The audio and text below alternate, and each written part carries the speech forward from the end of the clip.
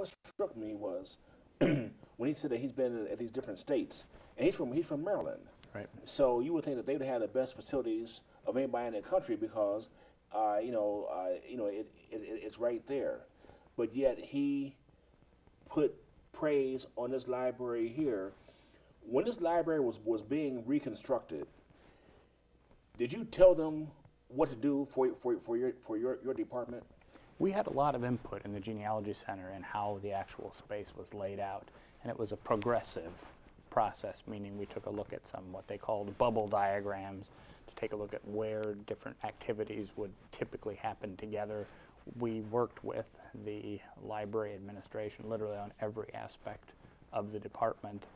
What we wanted to do, and I know it sounds really simple, Eric, but sometimes the best things are born out of really simple things. When people come here, what sets us apart, I believe, from Maryland, from the Hall of Records in Baltimore, from the National Archives in Washington, D.C., or other major libraries like Detroit and Chicago, what sets us apart, I really believe, is we focus on two really, really simple things. We know when people come here, they want to find something. They want some success. So they want to be successful. Sometimes it's not exactly what they came for, but they want to find something. They want to be successful. And secondly, they want to have an enjoyable time doing it. So if you can boil down our mantra into two words, it's fun and success.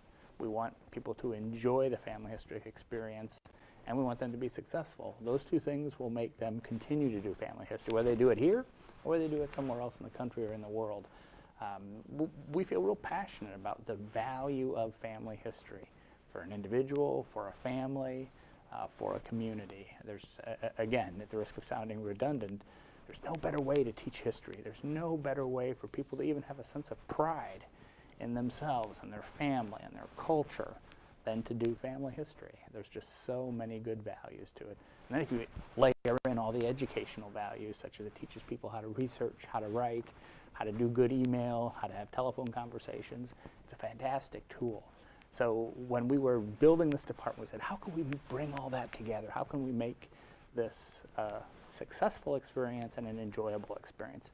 And that's how we got to, as our colleague said in the clip there, it really does need to be on one floor. It all does need to be accessible. We don't need things that people have to call for so that it's not accessible to them.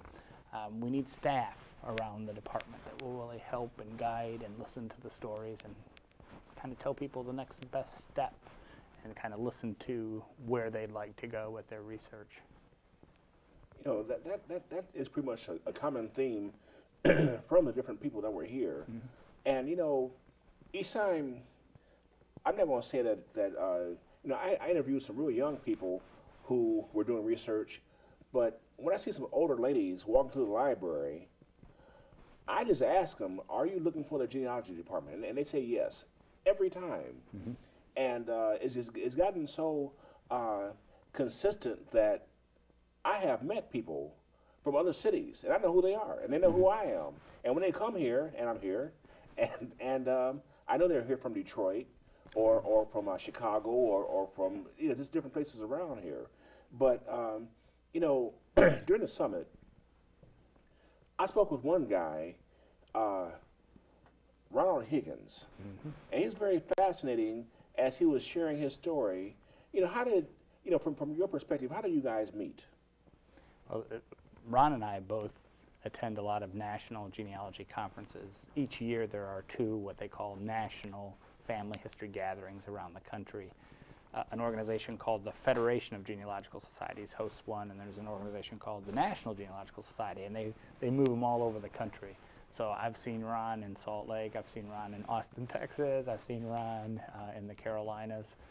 Really, really bright gentleman, and the three of us, Marjorie Scholes, Ronald Higgins, and I, we were in the exhibit hall in one of these national conferences, and I think it was Marjorie and Ron were kind of joking with each other, we ought to just have an African-American genealogy conference somewhere. And I just kind of jokingly said, I think that's a great idea. Why don't we do it in Fort Wayne? And it was like, yeah, Fort Wayne, you guys got a good library. We could do it there. And it's like, wait a minute. We can really do this.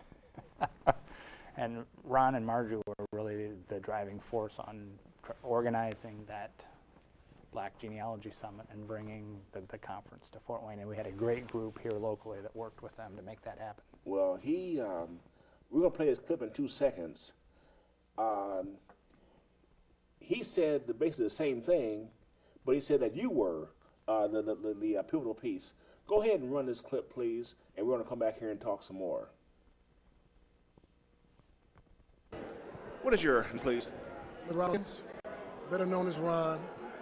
Okay, and what is your involvement? I saw you, I came in a little bit late to a meeting here this morning. What is your involvement here with the association today? I am the person that had a dream 5 years ago to have this type of affair take place. And so I brought it to my immediate group in Los Angeles, California, the California African American Genealogical Society, and put it to them. And they said, sounds like a good idea. So we have what they call the West Coast Summits of the groups that are on the West Coast, the genealogical groups. So we started taking it to them when we had our annual get-togethers with the groups, which we call a summit also. And they decided that they'd start talking about it and putting it out to the different groups about doing this. And I told them about taking it international. Yes. Well, at first we were calling it the East meet the West. And so they decided, no, let's don't do that. Let's call it the international and involve everybody. Because of the fact that I had started numerous groups on the West Coast, and Jimmy Walker had started all of these AUGS groups, you know, in the East and in the Midwest and all of that. So he was an inspiration to me, and that's why I started getting groups started in the West Coast.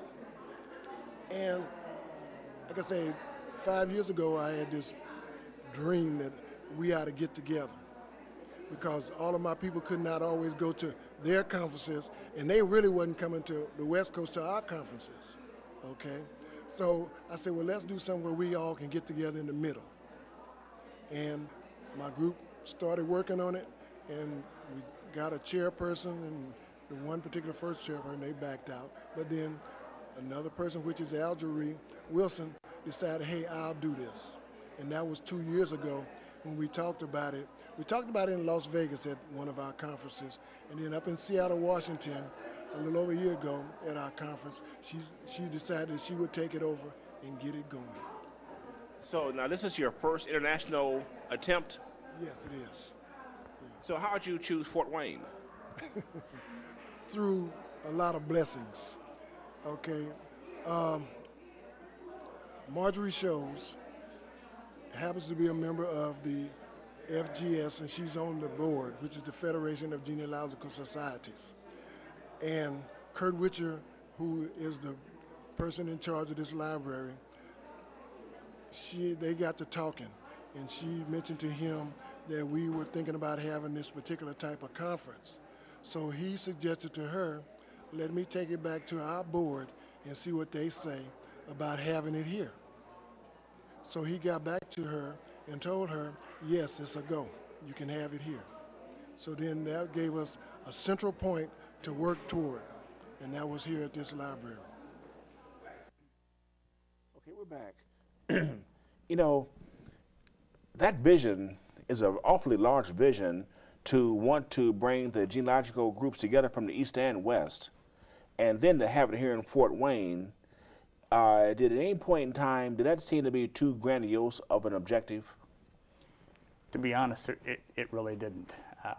If it had been our very first genealogical conference, perhaps, but we've actually sponsored 4 national genealogy conferences, hosted 4 national conferences before that date. So we felt very comfortable with the new facilities here at the library, with the greatly expanded Grand Wayne Center.